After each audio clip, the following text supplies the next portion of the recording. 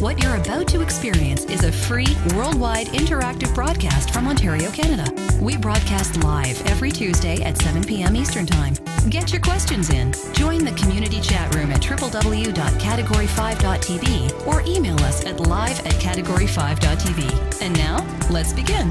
Here's your host, Robbie Ferguson. Hey, welcome to episode number 163. It made me look.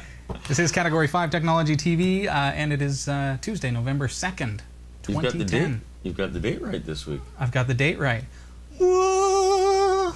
Nicely handled. At least we know that I don't have it wrong. Yes, indeed. Fantastic. So, Lieutenant Commander's not here this week. No. No. But Lieutenant Commander Ferguson had a good old time on Sunday night. I think, oh, did he? I tweeted that is the most fantastic thing, because that's the one day of the year I can dress up like a Trekkie and not get beat up. In fact, I received many compliments. Thank you very much. Wow. Wow. I wore my hockey gear and I did get beat up, but it's okay. That was a different story. Hey, everybody. Welcome to the chat room, Category5.tv. We are not late, but if we are delayed, that might be internet buffering. Well, there you go. Welcome to that. That's just in case I start cussing. You can blank it out. Like that 7-second delay? Yeah. The 7-second delay? I will try to avoid cussing. That would be good. Okay. I'll do my best. Hi, everyone. Welcome to the chat room. Our live website is Category5.tv. We'd love to have you join us in the chat room. Get your questions in there. Or, of course, if you don't have access to IRC, or if you, for some reason, can't get into that or don't want to, because it's madness, all the wonderful people chatting away, you can also just drop us an email, live@category5.tv. What do you got? You know, it's been a mad dash tonight, eh? Yes, it has. So far, it's like, okay, everybody's here. John had some trouble with the parking arrangements tonight, so there's a first time for everything. But How are you, John? John is here now. Got in under the wire. Just got here. Just got here. Yeah. So we're rushing around, but We got it done. fantastic news this week. John and Christy, our alumni, have officially been wed. Saturday night. Last week Saturday. Wow. Congratulations. Nice. Congratulations. Robbie was there. Yeah, I was you. there. Must have lost my invite in the mail. Oh, it was a very small, very exclusive gathering. They could only invite their absolute favorites, Eric. Okay, well. Sorry, that's... All my brothers and sisters said the same thing you just did. There you go. Well, congratulations from all of us, and I know... Thank you, guys. Yeah. Well, I hope you enjoyed the gift I got you. A lot of people have tweeted just to say congratulations, and they're thinking of you guys. So. Yeah. Excellent. Fantastic. Fantastic.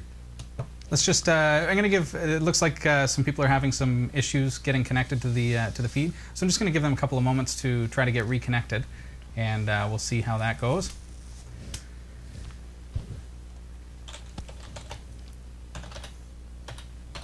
All right. How about you? Well, I'm here. I'm connected. You're here? Okay, we're here. We're here. Looks like there may be some connection issues tonight, but certainly we'll do our best to get everything back up and running. Here we go. Things are coming back around. Are they coming around? Yeah, I see Justin.tv's coming back. Hey, everybody. Sometimes these things do happen. And I'm thankful when they happen 5 minutes into the show instead of way into the show. Way in. So I'll just, everybody's kind of reconnecting here. Everything's working out. Good to have you here. Glad to be here. Glad to be alive. I am, in fact. Welcome, everybody. All right, let's see if we can get that the WMV feed back up and running as well. There we are. Welcome to the show, everyone. Sorry if you missed a little bit there. We were just congratulating John and Christy, who got married on Saturday night. Christy, of course, is a former co-host on the show, and then worked in the newsroom, and loves talking about the weather. I was going to say so much more than just a weather girl, though. I had to throw that in because then anyone who's fairly new here will be like, oh yeah, I remember Christy. Yeah. The weather person. The weather person. So we're just congratulating John and Christy. Fantastic. Thank you, guys. Tonight we are going to be looking at basic photo manipulation number 7. John is giving me signals. What's up? Screen's frozen Are we frozen up? It's not. It might reconnect. We'll see if that comes back. Tonight we're looking at the 7th installment of Basic Photo Manipulation using free software. Tonight we're going to be looking at a very simple way that we can... You're having a lot of fun. A very simple way that we can enhance absolutely any photo using the GNU image manipulation program. This is my favorite error I've ever seen. Twitter is fantastic. The server understood the request, but is refusing to fulfill it. That's just harsh. Twitter.com. We don't like you, is what it's... Well, pretty much it's the alternative to the whale, but Twitter. Yeah, I know what you want. I'm just not doing it. Yeah, pretty much. That's pretty much all I'm saying. That's my response sometimes. Oh, the number of times I heard 403 forbidden. The server understood the request, but is refusing to fulfill it. Yeah. And I'm going to have a little, hello, my name is the server. Fantastic. Twitter sometimes has little issues like that. Yes. But Twitter's the kind of service, it's just like there's so many people connected all at once. So if you get an error, most likely if you refresh, you're going to be back up and running. But I like that error. It's a cool error. It's like when your computer has trouble booting up and it says, no keyboard detected, press F1 to continue. Brilliant. Yeah, I like that. Brilliant. Fantastic. TSG joining us from Germany. Nice to see you. Love to hear from anyone who's joining us in the chat room, especially if you're new here. Love to say hello.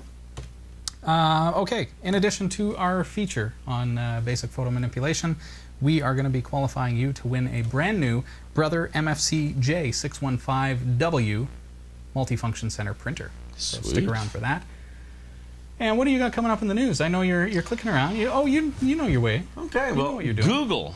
Google, in fact, sues the United States of America. What? Yeah. Wicked. Because it wants to use Microsoft software. The government wants to use Microsoft software, well, so Google is suing them. Yeah, that's a bit. Wow. I wish them well. With Google. Yeah. Yeah. All right. We'll hear about that. Is this the beginning of the end for OpenOffice.org? I'm just posing the question. We'll get back to that. So stick around. Russia has had enough of Microsoft. It will make its own Linux-based operating system. Wow. And a 15-year-old boy is being charged with hacking their school board's website in a Mickey Mouse attack. Like That's literally? right, boys and girls. Literally? Like, I don't know. Look out, Pluto! Stick around. We'll be telling you more about these and other stories in the Category 5 TV newsroom. We will. Really. You make that chair look like a rocking chair, dude. Well, you know, someday I'm going to get a John's chair that's on laughing, the and same. John's like, yeah, John likes when I move it. around. He likes Sure he does. trying to focus sure on... he does. Yeah. Near? Far. Okay. Near? Okay. Far. Just poking fun. You have a good week? That was the look. Oh. That's like a grandfatherly, like, don't touch my slippers kind of look. I left those in. I was going to wear my Crocs. No, they... Nice. Speaking of grandfatherly Oh, you slippers, are such an adult. Indeed. Yes. So that's exciting. Okay, we got lots of questions that have come in. You've been tweeting like crazy. Okay.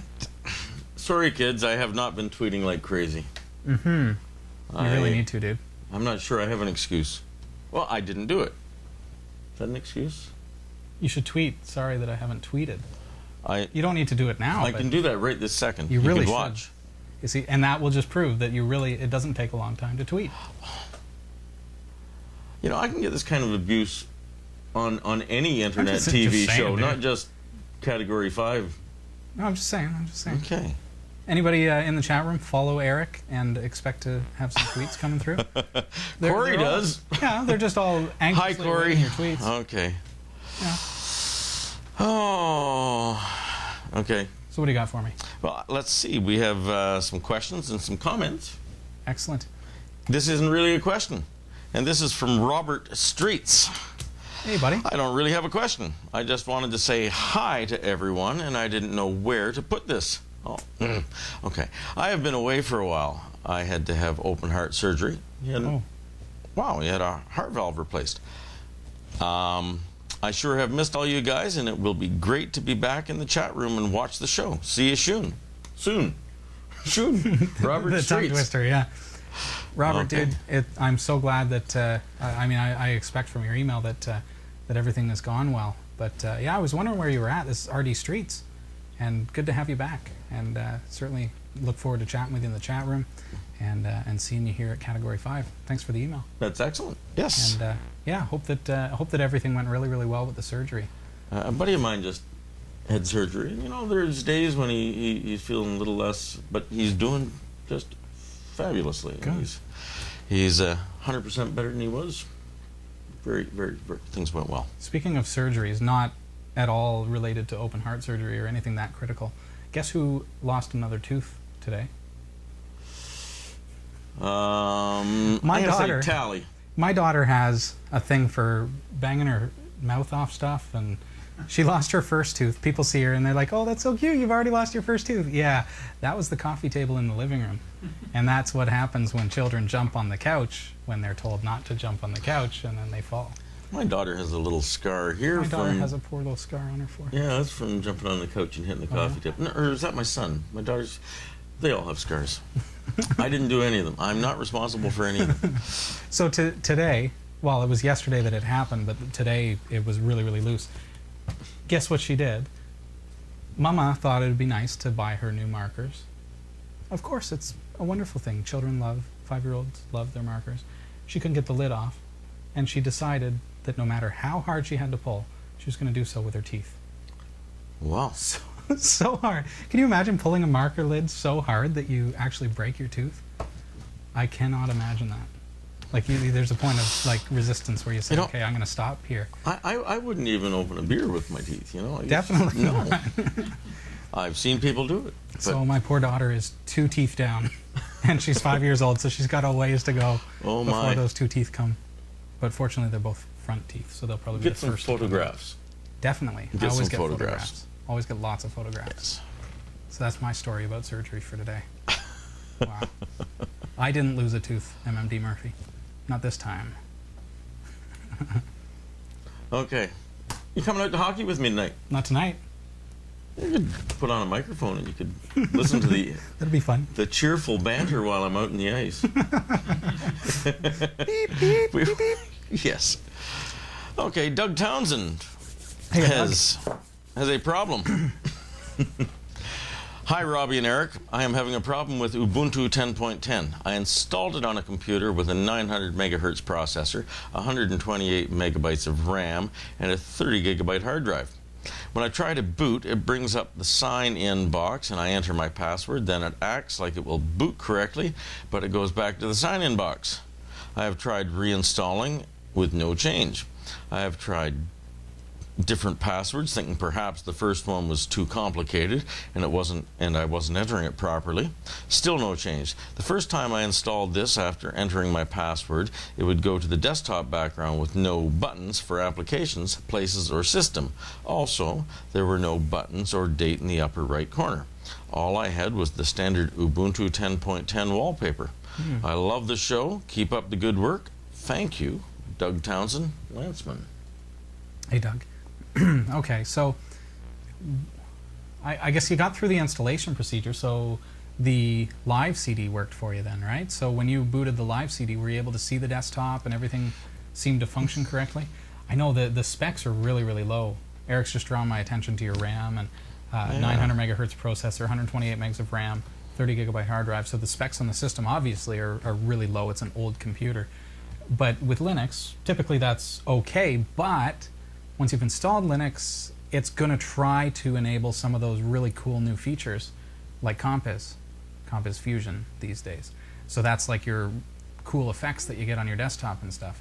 So those kind of effects could be trying to initialize and failing and then starting you back at the prompt. So that's why I wonder if it does get to the desktop okay with the boot CD, which I think it must if you're getting through the installation. You didn't mention about using alternate install or anything like that. So if that's the case, what you could try is using Ubuntu Desktop Safe Mode to disable any of those visual enhancements. So when you click on your name, instead of entering your password, what you can actually do there is you can, when you first click on your name, it's going to bring up a little menu at the bottom of the screen. There's a few different accessibility options, and one of the options is going to allow you to change your session type. So you can use, like, I don't know if failsafe is in there, but definitely like a recovery console is there if you want to get into the terminal and fix stuff. But in your case, probably Ubuntu desktop safe mode will get you through those visual problems that are causing it to go back to the beginning. You can go into system preferences, I believe, and appearance at that point, and make sure all of your visual effects are set to none. So I believe by default Ubuntu is going to try to set it to normal, which provides an improved usability and good balance, etc. If you set that to none, make sure it's set to none, and that's going to disable the main effects and stuff. The other option would be, of course, once you get into that with safe mode, is to hit Alt F2 to bring up your run dialog. So I'll just show you here. Alt F2 brings up the run dialog, and then just type metacity -- replace, and that's going to disable Compiz from running on your desktop at that time. So you'll be able to then judge if that's improving your user experience, getting it to the point where you're able to log in. Give that a try. See if you can get through that main issue of being able to log in. And if that's the case, if safe mode gets you in, then we could probably just disable some stuff in startup, and you'll be good to go. So let us know, okay? Because this will probably be a couple of things that you might need to do, but that'll be step one, getting yourself to be able to boot into the system, get yourself logged in. And then, of course, no doubt the chat room is going crazy with alternative versions of Linux. Arch Linux, DSL. And the size I'm of sure your swap, Puppy Linux has most likely been mentioned as well. Yeah, Agamotto mentioned Puppy Linux, possibly others. So those are alternatives to Ubuntu, but to get your current Ubuntu going, give that a try. Good Guy mentioning Slacks, which might be a little more difficult to get set up because it's a little more involved of an install process, I think. DOS. Agamotto's mentioning maybe the swap partition shouldn't be more than 3 times size here. Yeah, do you think that could cause a problem? Just wondering. It's tough, though, when you only have 128 megs of RAM, isn't it? Yeah. But we only have a 30 gig drive, too, though. True. So that could be a variable, but I would start with check your sessions. Check, try doing what I suggested and see if that works. But do let us know, because I think there could be other things that we need to look at. All right. I'm not getting any response in the chat room from Doug on that, so hopefully they'll catch this after the fact and let us know. live@category5.tv gets us your email. All right. Well, Charles has a little comment here. Are we? I just see. I just see something coming in. Guest 6731 is RD Streets. That's our buddy Robert. All right. Hey, buddy. It's good to see you. Nice to have you back. Yeah, we were mentioning you a little bit earlier. Yes, indeed. Nice to have you here. You're late, and we've been worried sick. We have been. Yes. It's been months. Great to have you back. Okay. Chaz Linux, or Charles.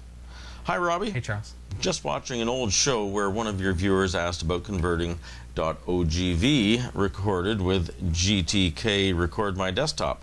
Video screen capture. Oh. That's what that application is. Oh, is that what that Yeah, I'm is? just telling you. Okay, well, there you go. Anyway, And found see, that... you seemed surprised, so it's a good thing I mentioned it.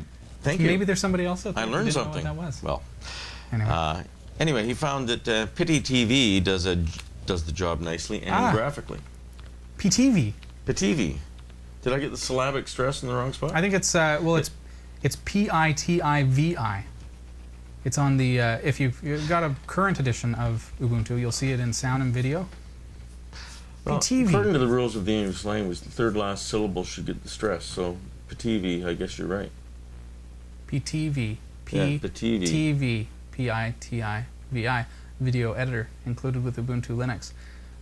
So cool. That's good. Oh, okay. So it's spelled. Oh, Charles. blame it on Charles. Charles, you added a V.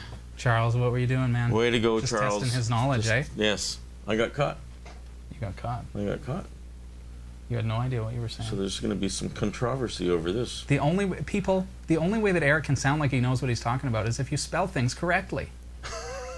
Because he would have known where the syllabic stress, Yes. to quote him, would have been, even having not seen the word.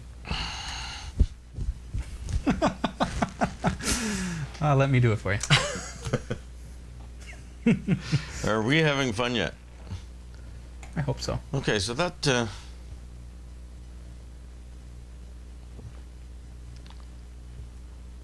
Suddenly got oh, very well, quiet in here. somebody found something for you. Okay. What is it? So, this is from Peter Lewis, and Hey, Peter.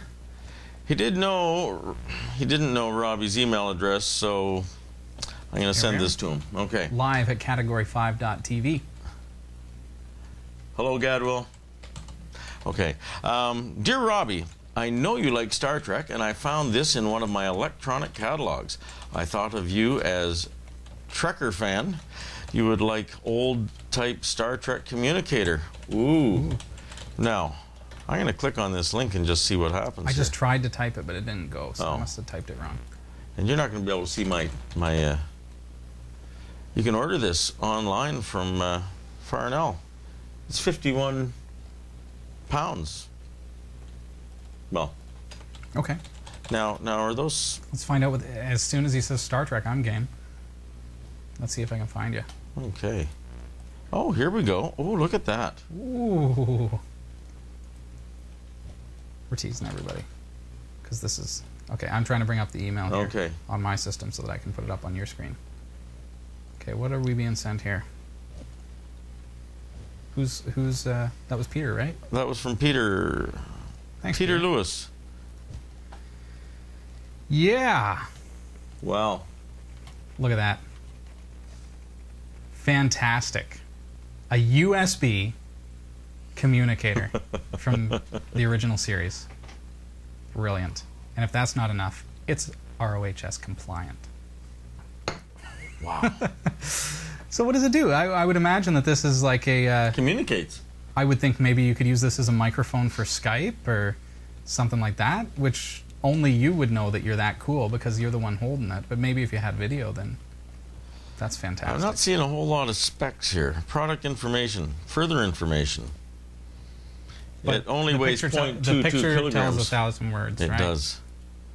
Fabulous. Thanks for that. Now, if you really want to get on my good side, you could send me one. Yeah. Instead of just a link, you know.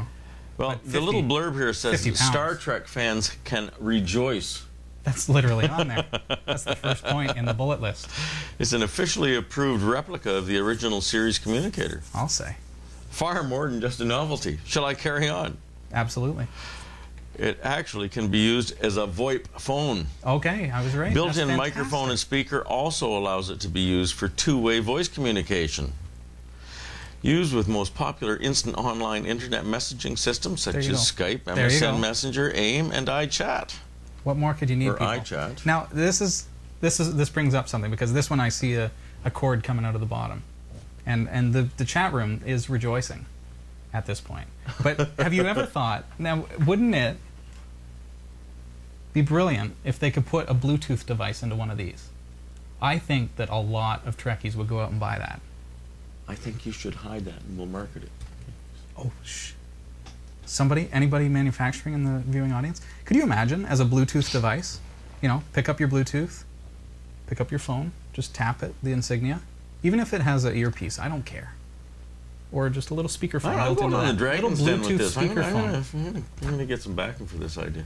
I think that would be fantastic. I would buy one. But I would hope that I wouldn't have to because someone would love me enough to just send me one. Yes. Because it was my idea anyways, people. I think every Trekkie has had that idea. Oh, there is a But downside to this thing. a It's downside? compatible with No. Windows XP, Vista, and Mac. That's what they say. It doesn't mention Wine or Linux. Well, okay, but everything. Yeah, okay, never mind. A lot of printers, a lot of scanners, a lot of devices say Windows and Mac. You plug it into Linux, it works. You don't need the disk. You don't need to go through any of the hoopla. So, almost guarantee you that it's going to work in Linux. Well, there you go. Okay.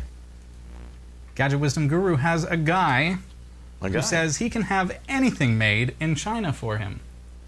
Right. Fantastic. I will take a box of 1,000 Bluetooth Star Trek communicators. We're breaching some kind of copyright trademarks and patent laws and this and that, but boy, oh boy, Paramount's got to get on top of this stuff. All right, we should move on. It's almost time for the news. But we do have fun, don't we? Some good guy wants a Veronica Belmont clone. Okay, we should move on here. Is it news time? Not yet. Not yet. We're getting If there. you've got a question, this is Category 5 Technology TV. You'll find us online at www.category5.tv. Just had to interrupt before you get carried away. Me carried away? Come on. You can get your questions in the chat room or email us live at category5.tv. We're here to answer your questions with regards to tech. And certainly we love Linux, and we love to have some questions about Linux as well. We're just rocking these questions. Okay. I think we saw that one before. Okay. Have you got any short ones? Because we got about 4 minutes until the news. I'm thinking.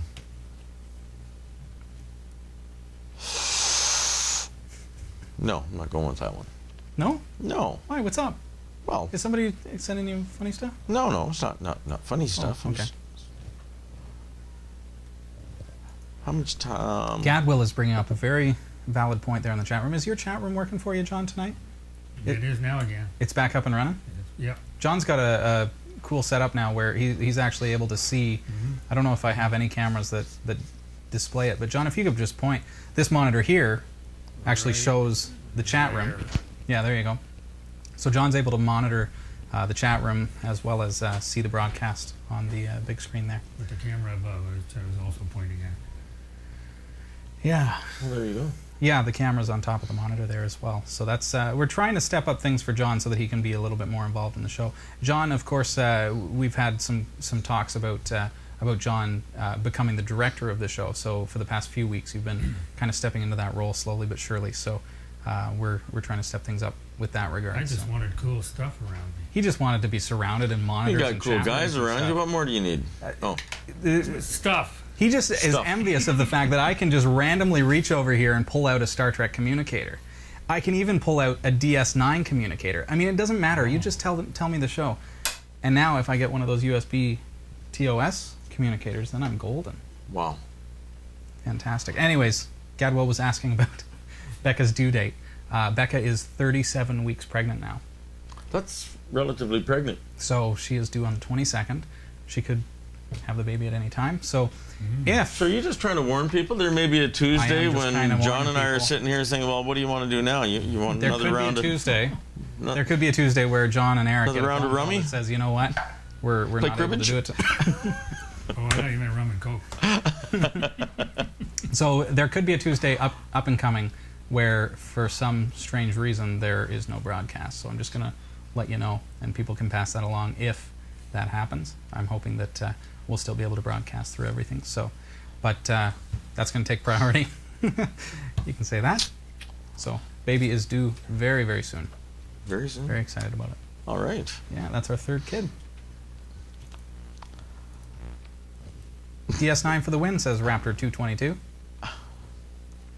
DS9 for the win? Yeah, Deep Space Nine. Corey saying Voyager for the win. And this doubles as a Voyager communicator, just for the record, so it's all good. Wow.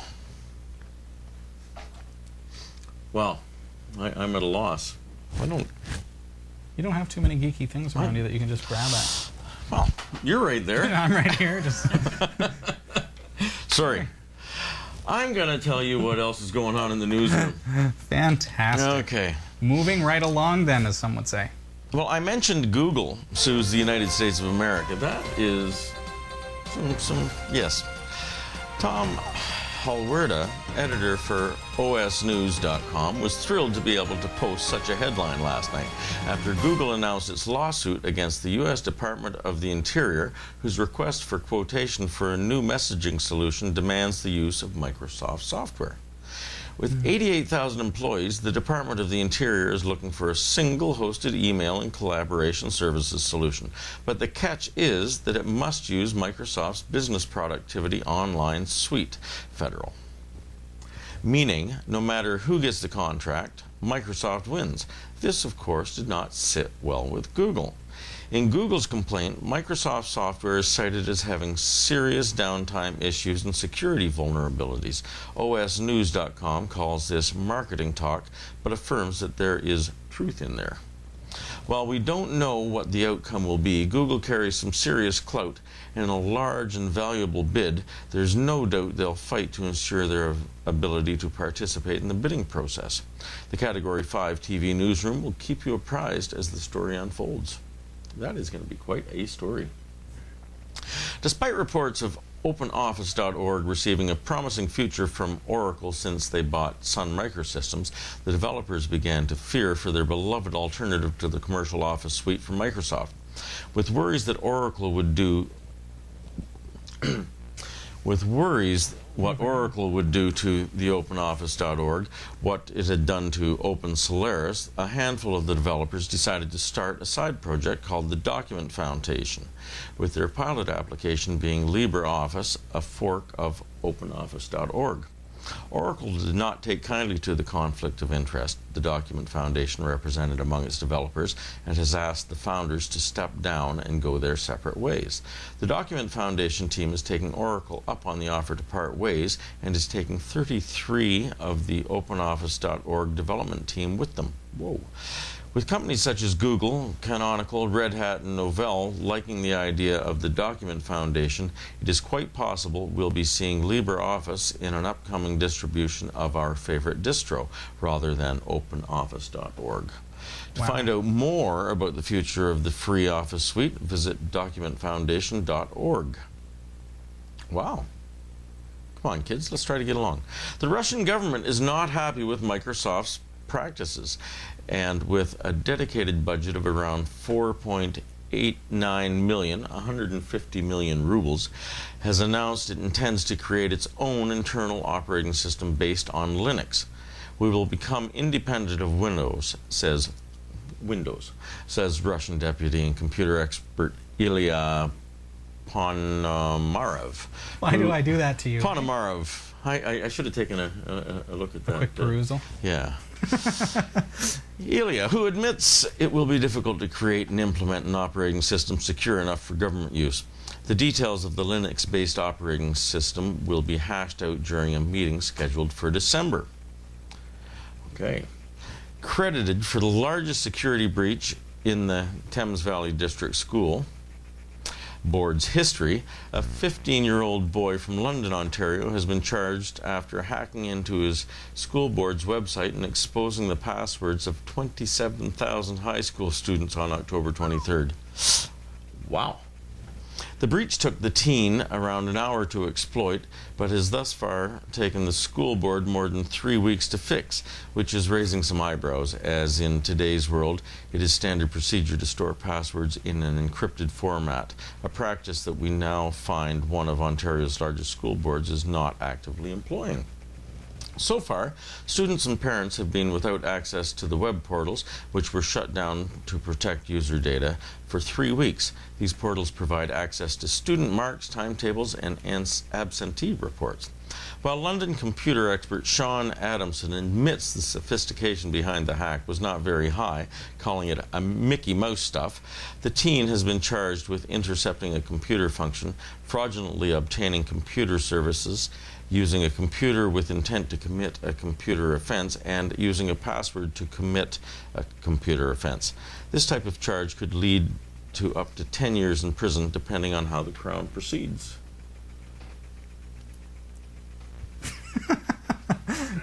Brilliant. Yeah, you know. Okay. Wow. Get the full stories at category5.tv/newsroom. The Category5.tv newsroom is researched by Roy W. Nash with contributions from Gadget Wisdom Guru, Becca Ferguson, and our community of viewers. If you have a news story you think is worthy of on-air mention, email newsroom@category5.tv. What happened to the slap across the wrist mentality? Yeah. Or the, like, let him be? This poor kid. Poor kid. Well, he's 15. He knows better. He's Come 15 on. years old, but man, am I ever lucky that I didn't grow up in this school system. Ooh. Now the truth comes out. I was doing stuff like that when I was 14. Wow. Wow. Seriously, I mean, if they're not going to encrypt their passwords in the database. and Oh, leave it open- so they deserve it. No, is that no, what I'm you're not saying? saying that, but I mean, take it as a wake-up call and say, wow, it's good that this kid exploited this problem. Oh. Let's change all the passwords, let's encrypt them, and do things right for a change. Well, I chat don't know the room, whole what story, do but- you think? Yeah, what do you think? What do you think? It sounds to me like a 15-year-old kid who, no, but it sounds like this professional said it was a Mickey Mouse job. So the kid probably was able to get into a SQL database and grab all the passwords and put them up on a post or whatever. Yeah, but For you know all we what? know. I could probably break into the office and go through the filing cabinets, and it would be really easy. So because it wasn't that secure, it's okay? I don't think so. No, I know what you mean. He knows he shouldn't have done it. No, of course it's wrong. Yeah. Yeah, but don't punish him like he's a big hacker. Don't put him He's a in pretty jail big for hack 10 job. years. Okay. No, he's a kid who was like, "Oh, this is cool. I can get into the school system." Community Oh, wouldn't service. this be cool Community if I made service this for this public? hacker. Something like that, Yeah, or okay. make him a teacher's assistant or something. That's what they did to me. That was my punishment. I spent grade 9 teaching computer science. That was fun. All right. Yeah. Well. Brilliant stuff. What do you think, chat room? What should the boys' punishment be? And Hey, should they instead be put him punishing... in a Mickey Mouse outfit. No, should they Walk around should they be saying- doing something about the IT people who apparently they hired to build this system that is so insecure that a Mickey Mouse job could get around their security? Okay, being inept isn't necessarily a crime, though. But you would think that one of the largest school boards would hire people that are not inept. Okay, so now we've gone beyond the IT department. We've gone to the HR. No. Who hired these guys? Okay, well, it's somebody's fault. I don't know that it's a 15-year-old kid's fault. It's probably Stephen Harper's fault, on some level. You be careful. The higher up you get in the government, the scarier this gets. Somebody's watching. All right. Let us tell you how to win a printer. We've got that fabulous Brother I MFC. want my nanodots, Well, yeah, you want some nanodots? I got some nanodots but for I you. won't play with mine. I got we're not bringing them on the air ever again. Ever.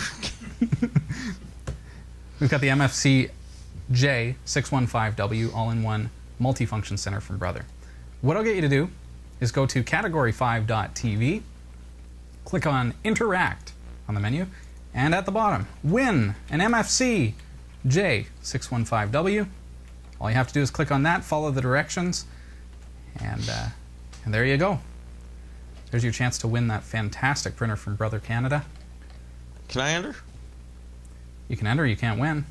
Hey, I figure Sorry, until I dude. get put on Sorry, the dude. payroll. That would seem a little bit fishy. Oh, look, Eric won. Walk away with my. Here's your printer, Eric. Oh, you're so concerned. Get onto with our what website, people think. category5.tv, click on Interact, and down at the very bottom of that menu, you'll see how you can win that Brother Multifunction Center. And we would love to give that away. So, Hillary wants to win it. of course. Hillary. Fantastic. When you're on sabbatical, Hi, Hillary. can you win? Huh? Hey, Hillary. When you're on sabbatical, can you win? That's the question. She needs it for school. Everybody donate your ballots to Hillary. All right, I want to show you, this is segment number 7 of our feature on basic photo manipulation.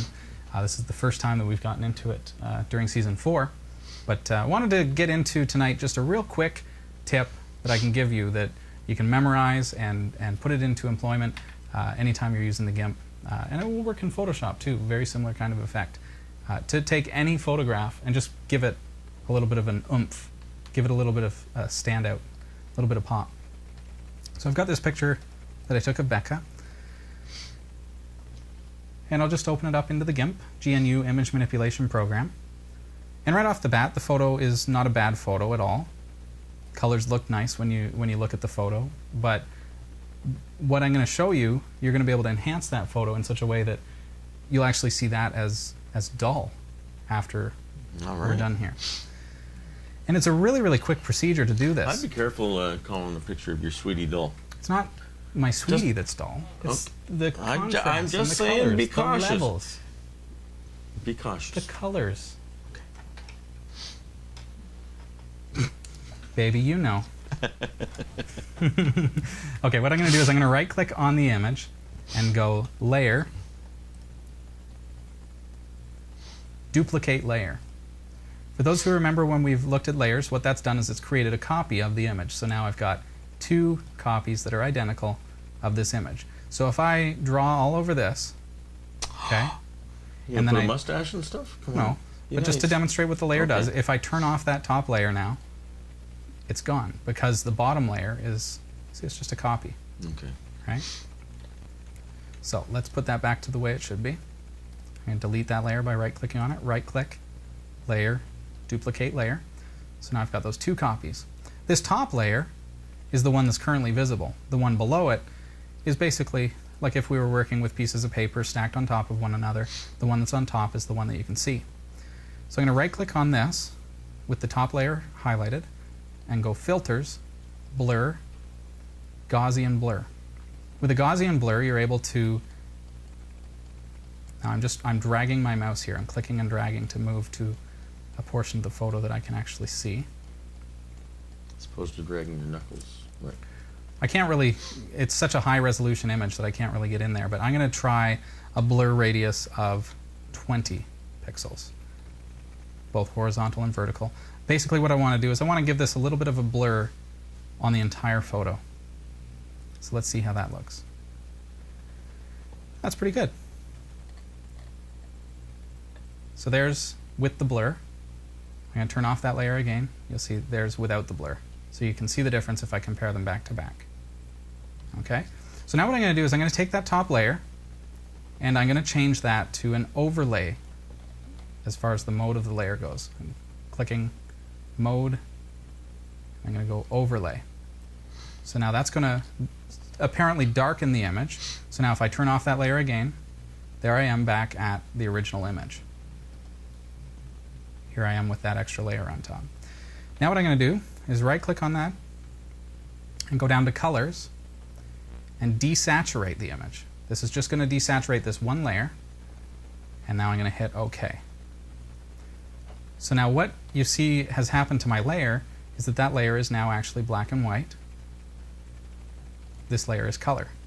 But this layer here is an overlay. If I change that back to a normal mode layer, you'll see that it actually is a black and white layer. I'm going to change it back to overlay so that you can see the effect. So now you can see how Becca's image has become, the shadows are really, really crisp. The colors are really nicely saturated. It has a little bit of almost a subtlety to the photo. And you may not actually really see it right away. But watch what happens if I turn off this layer and just put it back to normal. There's the original photo.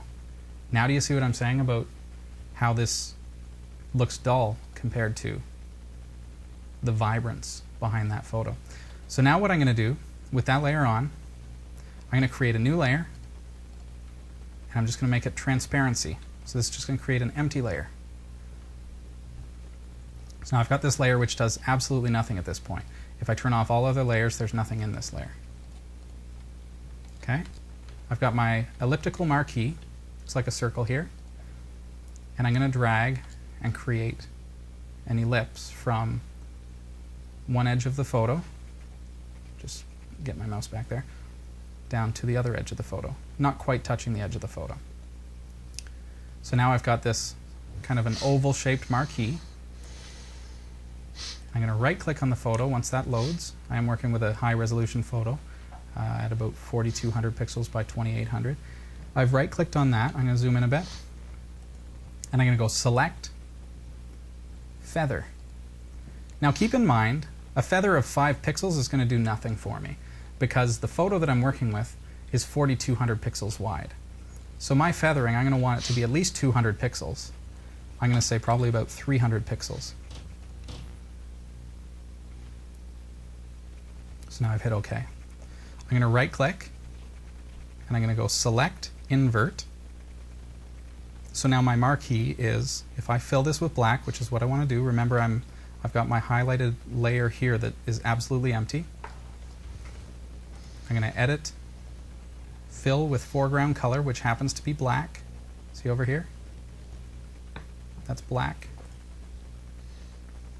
Edit, fill with foreground color, and that's going to fill just that area.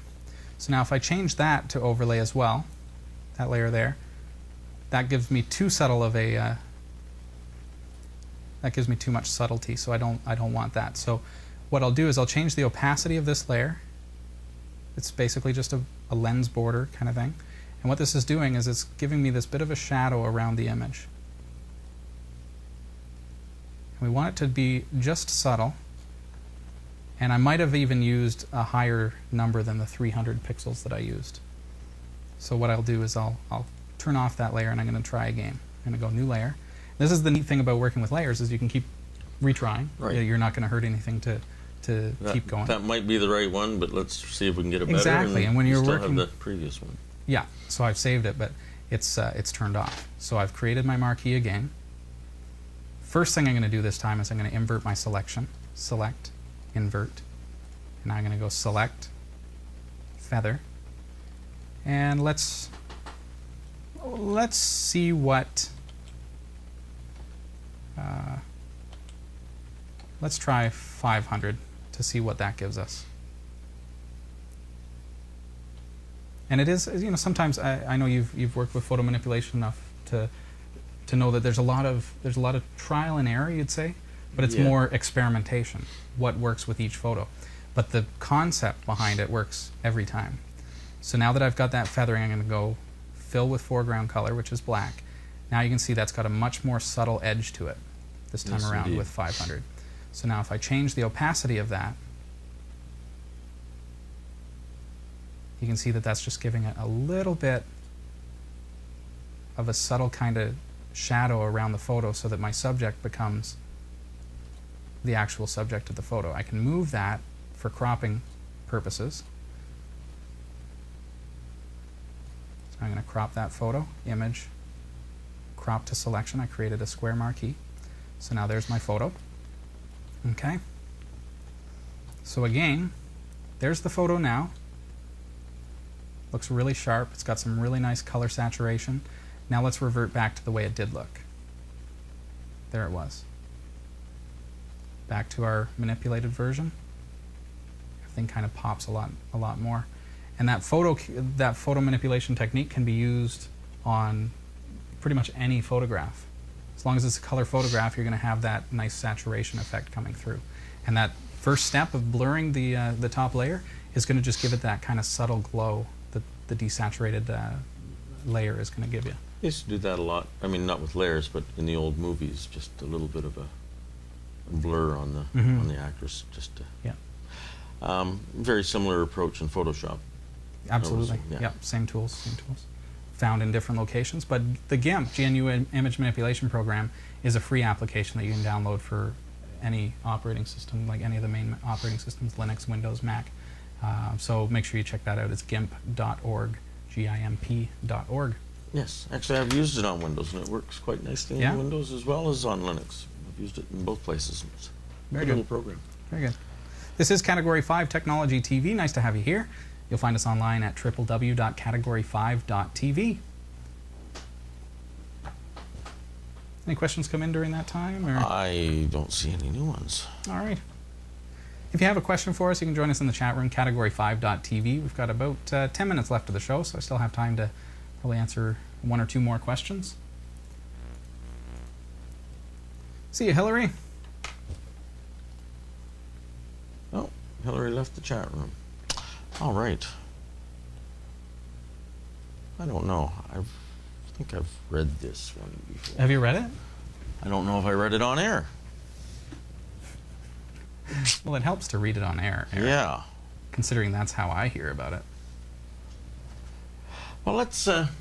This is from Angel D. Rodriguez. Oh, hey, Angel. Or, yeah, okay. God bless Robbie. I work at a local school as part of the technology team. With the help of Ubuntu and Category 5, we've been able to increase our job efficiency. I've put together an Ubuntu box and created shares where we store and access our files from anywhere in campus. We are increasingly using mobile devices, iPads, iPhone, etc., to gather information, scan, and access data. We can normally access any of our data with Windows Explorer, Finder, and Nautilus by entering the IP or computer name of the Ubuntu box. Here's the question. Is it possible to have the Ubuntu shares be accessed via a web browser interface? If so, how do I go about getting it set up on our Ubuntu box? I get home sometimes after 5 p.m. He may not be able to watch this live, but he'll check it out after. Yeah, sure. The tool that you're probably interested in is called Apache. It's a web server application that is going to allow you to access your computer as a server through HTTP protocol. So that basically makes it look like a website. In order to install it in Linux, let's do it through the terminal. You can do it through Synaptic Package Manager for sure. But why don't we hop over to the terminal just to give us a chance to get familiar with that. So that's under Applications, Accessories, Terminal. So from here, what I want to do first is sudo apt-get update. If I could type, that would assist us.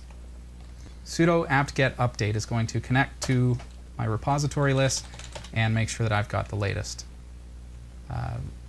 Basically, so my computer knows what the latest version of all the applications are that are available for my computer. With Linux, you don't have to go out necessarily on the internet and find different applications to install. They're already readily available to you on your computer. With a Debian-based operating system such as Ubuntu, such as Mint, any of the Debian derivatives, you're using an application called apt or apt-get. If you're using something that's RPM-based, you're going to be using an application called yum. But the technique is very similar. So from here, now that I've done that, I'm going to go sudo apt-get install, and you can do Apache, but I'm going to go PHP5, and what that does is that's a meta package which is going to install, see the suggested packages, and the following extra packages will be installed. Apache 2, see all that? So all the stuff that is required for PHP5 is going to be installed.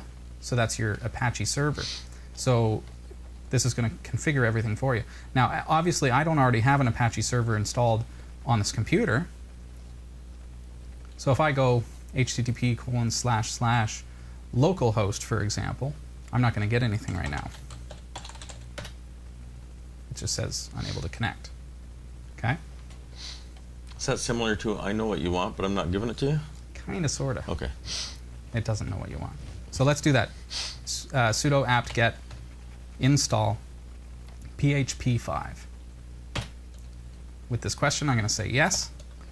Always read if it's going to remove anything from your computer, but you'll see that this is now getting all the packages from the internet that I need in order to set up this server on my computer. Beyond this, there's really nothing that we need to have in order to do what you're looking to do, which is to access your files through HTTP. So here it comes. Everything's getting installed. All the libraries and utilities. Selecting and unpacking and... Look at it go. Beautiful stuff. All that stuff in the past or on some other operating systems, not to name any names, you'd have to download and install all these packages potentially manually. Here it's all automated. It's what we call a meta package, and it does it all for us. It's done.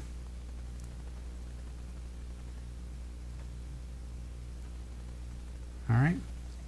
Let's see what happens if I try to connect to localhost now. If we were successful, if I try again, Apache reports, it works. Here's the default web page. So now what we want to do is we want to change the document root of our web page to point to your folder. So a simple Google search, or use your favorite search engine for Apache change document root in Ubuntu, just to confirm where Ubuntu places that configuration folder. Let's see. In apparently etc/Apache2, and then there should be apache2.conf, but I think that may be old. Yeah. It'll be sites available, I think. So I'm looking at, let's see,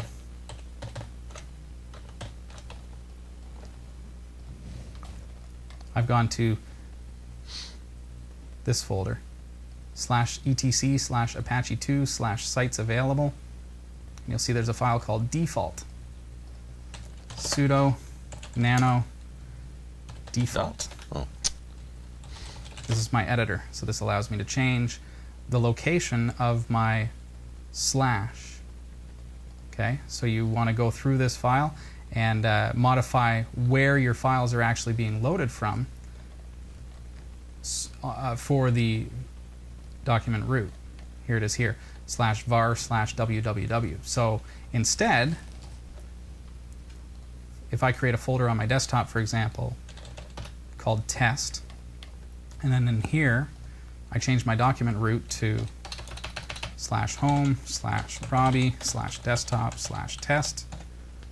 Then, once I restart Apache, I'm going to have access to all the files that are there just by going to localhost, or in your case, connecting to the IP address or the host name of the computer that is serving those files.